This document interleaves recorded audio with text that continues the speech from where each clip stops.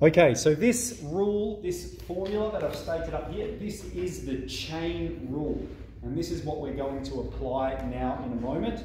And from now on, you can use this process over and over and over again. I want you to become comfortable using this process because this is a 1 mark question. This is quick.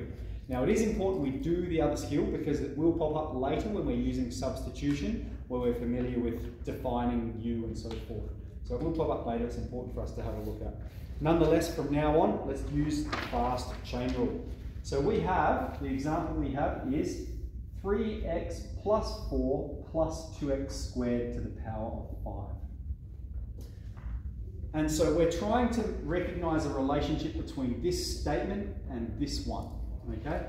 F of x to the power of n. F of x inside the brackets to the power of n. So I'm just going to follow that rule, okay? This inside part corresponds with f of x, this corresponds with n. All right, let's go. dy and dx in 1 step. It becomes n, so that power, n, and then just times f of x. All right, type it in again. Is that a 4x or just a 4? So n, f of x, and then n take 1. Well, that's just simple differentiation, isn't it? Whatever, it's like, you know, that's x to the power of 5, n, x, n take 1, okay? Except we're doing it with f of x. All right, so that's n, f of x, n take 1, and then multiplied by f dash of x.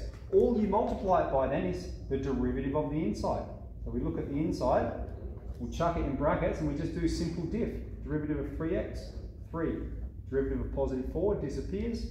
Derivative of 2x squared, 4x.